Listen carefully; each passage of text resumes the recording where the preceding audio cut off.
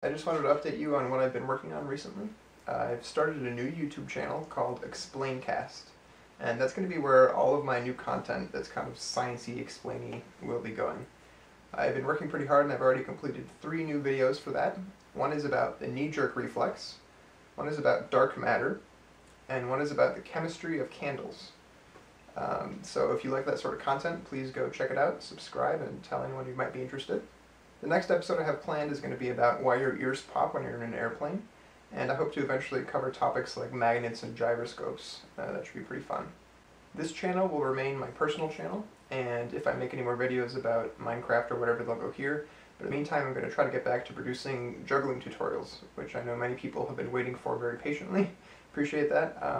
Let me know if you have any requests for tutorials, and I'll try to get around to them as soon as I can. On a personal note, if anyone's interested, I just graduated. I went to Brown University, and I concentrated in cognitive neuroscience.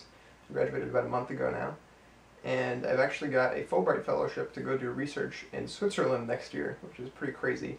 I'm leaving in September. I'll be there for 9 months at EPFL in Lausanne, and I'm going to be studying computational vision stuff. So that's pretty exciting. I'll definitely try to continue producing videos there if that's at all possible. I also wanted to take this time to thank you guys for being a great source of support for me.